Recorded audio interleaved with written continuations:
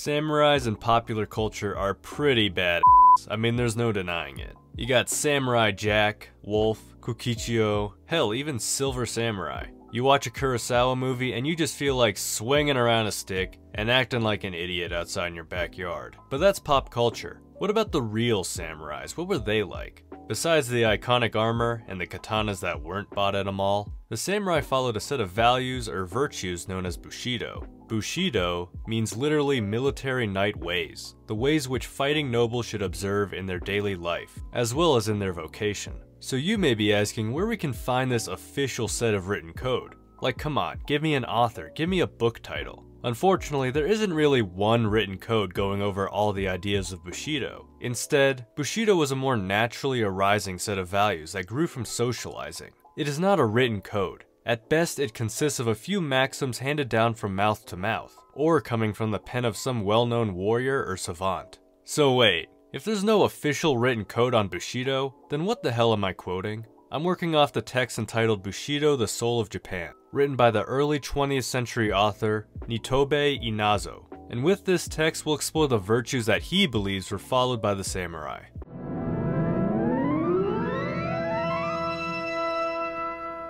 If you've read Aristotle's Nicomachean Ethics, you'll notice a very similar format with this book that elaborates on these specific virtues one by one. In this video, we'll be covering 8 of these virtues. The first virtue that Nitobe associates with Bushido is justice. Alright, now philosophers have argued over and over again about the definition of justice. But here's how justice is defined with Bushido specifically. I speak of giri, literally the right reason, but which came in time to mean a vague sense of duty, which public opinion expected an incumbent to fulfill. In its original and unalloyed sense, it meant duty, pure and simple. So we have this idea of justice that isn't very clearly defined, but is instead kind of vague. But you know, having a vague sense of duty does still provide some motivational value. Like, you know, you could pat yourself on the back if you believe you're doing the right thing. But because this vague idea of justice was heavily influenced by social norms, Nitobe explains that this whole thing kinda got f***ed up. Because of this artificiality,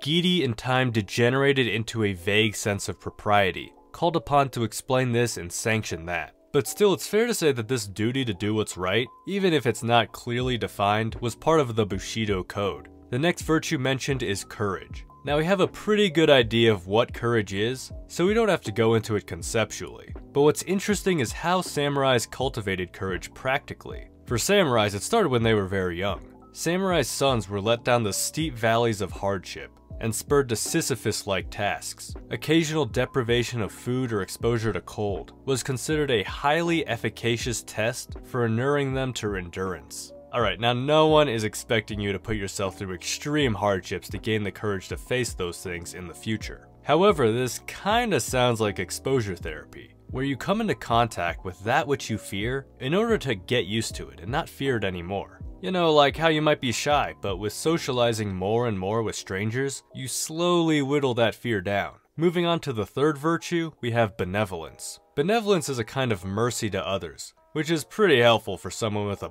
big-ass sword that slice anyone up. Bushi no Nasake, the tenderness of a warrior, had a sound which appealed at once to whatever was noble in us, where it recognized due regard to justice, and where mercy did not remain merely a certain state of mind, but where it was backed with power to save or kill. So mercy seems to get its power by the ability to not be merciful, to actually do harm. Cause you know, if this weak kid comes up and is like, hey, I'm gonna be merciful to you, then it doesn't really have the same amount of weight as some big-ass soldier with a machine gun granting you mercy, you know? Now Nitobe also notes that this benevolence helps us consider the suffering of others, to acknowledge it. To be truly merciful, you gotta understand the consequences of your actions towards another person. You have to put yourself in their shoes. So that's just another little bonus with benevolence. Virtue number 4 is on politeness. Now look, we have ideas on what politeness is, but it seems like the motivation behind your politeness is what truly matters. Politeness is a poor virtue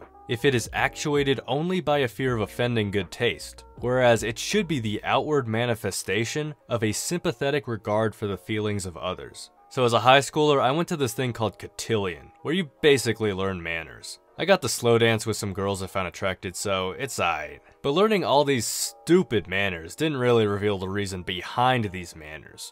Like, do I not want to offend others? I don't give a shit, I'm still in high school. Who am I trying to impress here? But if you look at politeness and manners not in terms of a fear of offending others, but instead as a natural result of sympathy, then for me it clicks. Alright, the fifth virtue is truthfulness. And like courage, this doesn't need a super long explanation because we probably all understand truthfulness. But unlike those who hold a lot of power in our society like politicians, the samurai seem to believe that their high social rank required that they uphold their honesty.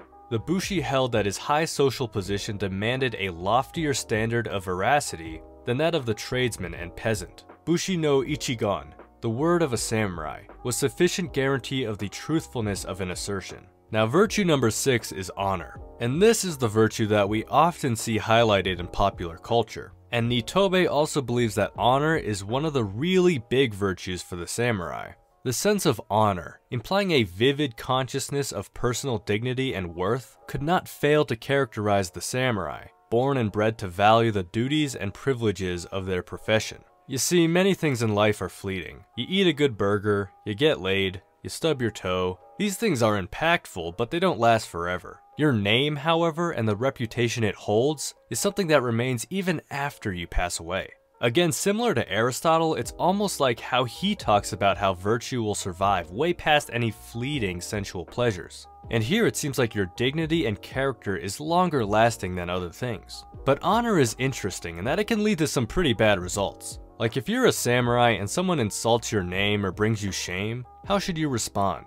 In the name of honor, deeds were perpetrated which can find no justification in the code of Bushido. So while honor is probably one of the most important virtues in Bushido, it could also be very destructive and go counter to the other virtues. Alright, virtue number 7 is kinda related to honor, and that is loyalty. A samurai is loyal to his master, which in many instances was the state. Again, loyalty is pretty straightforward, but what's interesting is what happens when the samurai disagrees with his master. Nitobe explains that if there was a disagreement, a samurai would try his best to persuade the master against their position. But if they were unsuccessful, the master's position will reign supreme. And in many cases, the samurai would demonstrate that he was being honest and loyal with his objections by killing himself. In the modern day West, this sounds very different to us, probably because of the higher significance we place on individuality, but that's just a guess. And lastly, we have the 8th virtue of self-control. It was considered unmanly for a samurai to betray his emotions on his face. The most natural affections were kept under control. Calmness of behavior, composure of mind, should not be disturbed by passion of any kind. So this is kinda stoic sounding. Not the philosophy, but the general attitude of being somewhat cold or emotionless. But that doesn't necessarily mean that you find no outlet for these emotions. This doesn't mean you just bottle this all up. The suppression of feelings being thus steadily insisted upon, they find their safety valve in poetic aphorism. So it's almost like there's artistic ways of expressing your emotions rather than socially doing it. And there are some benefits to this approach, because a not so good third party who you become vulnerable with could betray that trust and do some real harm. When you express your emotions artistically, you don't risk someone judging you in a negative way. It's a fairly safe way to get something out of you. I mean, obviously it's preferable to have a person you trust to confide in, but hey, artistic expression is also a pretty dope way. So those are the 8 major virtues associated with Bushido, the moral philosophy of the samurai. Obviously we didn't talk about things like history cause you know, this is a philosophy channel. But if you have some knowledge or corrections you'd like to drop, then add it to the comments below.